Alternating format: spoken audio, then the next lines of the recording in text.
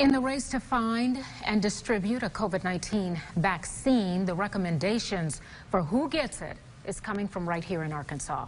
Health Secretary Dr. Jose Romero is heading up the rollout plan for the entire country.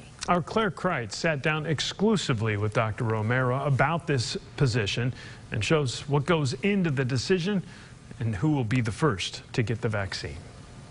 It's called the Advisory Committee of Immunization Practices. It's made up of 12 members who are experts in vaccines, and Dr. Romero is the chairman. He leads the discussions and voting process. Right now, the group is finalizing its recommendations for the COVID vaccine.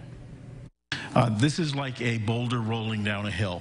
There will come a time where we cannot stop it. Day in, day out, Dr. Jose Romero stands at this podium leading the state through the pandemic. All the while, he's on the forefront of the fight against COVID-19 throughout the country. We have to vaccinate a sufficient number of people in order to prevent the spread.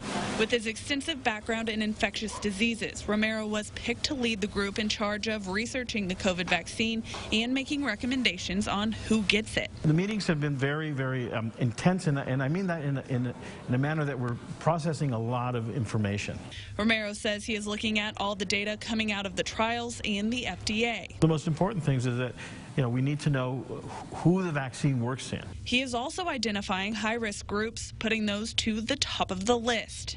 Healthcare providers, essential workers, emergency personnel, persons over 65, individuals living in congregate settings such as nursing homes, and individuals with certain comorbid conditions. From there, the group will decide who will get the first doses. We're in the process of getting there. We need to know which vaccines are going to be licensed so that we can make the final recommendations with regard to that. It's a decision that impacts the entire country. That's why Romero says they have open meetings once a month, so everyone gets a voice. Discuss in an open fashion so that the entire public, the entire United States public can then determine what we're doing and see that, how we're coming to our decisions. Once those recommendations are finalized, it's the first step in getting to the other side of the pandemic. But Romero says don't put away your masks just yet. I wish it was that easy. We are not going to be going back to life as normal for at least a year.